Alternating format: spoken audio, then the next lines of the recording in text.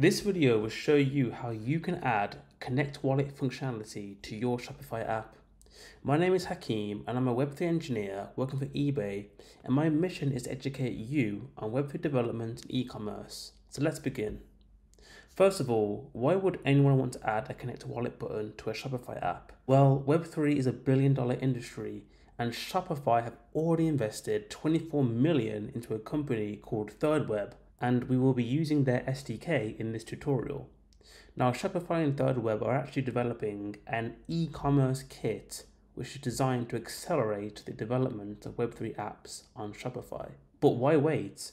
By using the current ThirdWeb SDK, you can already deploy pre-vetted smart contracts so you don't have to write them, and you can perform and sign transactions as you would in a normal Web3 application.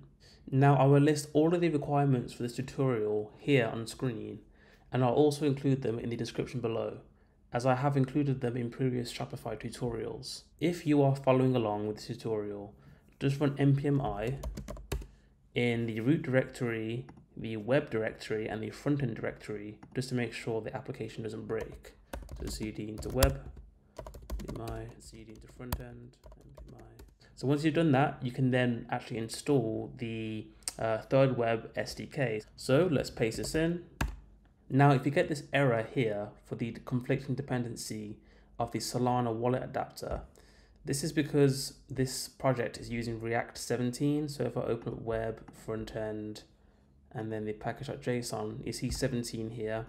To fix this, simply upgrade to React 18, which is the latest version, or you can simply just run npm i-f to force in the package. This is fine if you do not plan on using any Solana wallets in your application. So in my case, I can just simply upgrade to React 18. So this is how you do it. So from the front end directory, simply run npm i react at latest and react dom at latest. So now we're upgraded to 18. Okay, so now we're going to actually instantiate the ThirdWeb provider in the app.jsx file. So open up this file. So from app.jsx, let's import the ThirdWeb provider. Yep, that's the one. And also the chain ID. So the chain ID is an enum that contains the supported chains on this SDK. And as you can see, we have mainnet, Goerli, Polygon, and it supports all the way up to Binance Smart Chain testnet, which is interesting. Okay, but for now, we're going to just use Goerli. And first of all, we need to wrap it in the ThirdWeb provider. And then pass through the chain ID. We're not going to use mainnet, we're going to use Goerli. It doesn't really matter for demonstration purposes, but that's what we'll go with for now. And there we go. So this means that your application can now support the ThirdWeb or Web3 functionality to connect your wallet. But now we need to add the actual Connect Wallet component. But first of all, let's actually run the application just to make sure nothing's broken yet. So let's do npm. So let's head back to the root directory and run npm run dev. Right, let's click on the shareable app URL, open it, visit sites.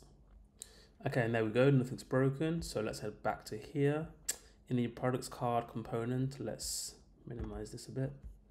Scroll down, and I'm going to just select this p tag here to replace with the Connect Wallet component.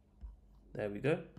And so now if I save this, head back over, you'll see this Connect Wallet button here.